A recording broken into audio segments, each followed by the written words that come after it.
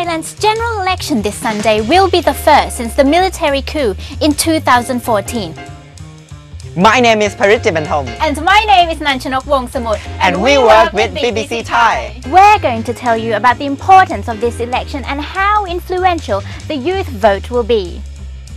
Thailand's military has seized power 13 times since the end of the absolute monarchy. The latest coup was 5 years ago. The man who led that, General Prayut Chan-o-cha, is now Prime Minister. He has promised since day one in office that he would hold elections as soon as possible. And now, we are having one this Sunday!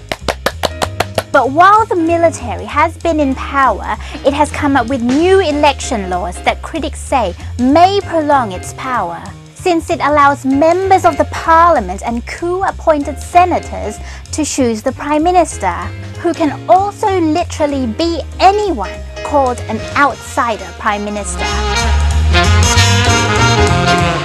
General Prayut will be running as a candidate for the pro-military Palang Pracharat Party. Critics say he has advantage over other parties since, for instance, he has made all national television networks broadcast government commissioned daily evening shows and his 30-minute speech every Friday night. สวัสดีครับพ่อแม่พี่น้องชาวไทยที่รักทุกท่านพบกันทุกวันศุกร์หรือที่เรียกว่าวันแห่งความสุขเช่นเคยนะครับบ้านเมืองของเรานั้นมีเรื่องดีๆมากมาย Anyway, it seems so long ago since we had our last election.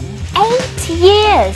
The minimum age of voting is 18, which means the oldest first-time voter will already be 26 years old. Which makes me wonder, could young voters be the key to victory? I think that's pretty likely.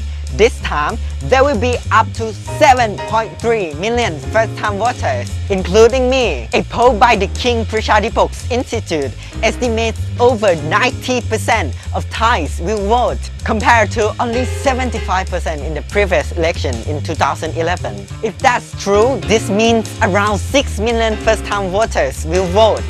If any party gets even only half of the votes, they have a chance of forming a coalition government.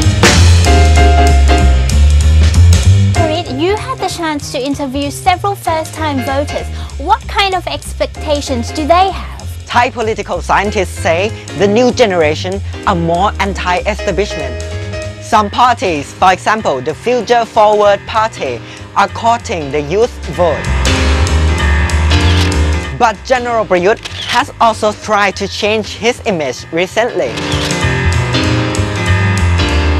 A lot of young people who I spoke to also say they are fed up with the same old people and policies and they want something new.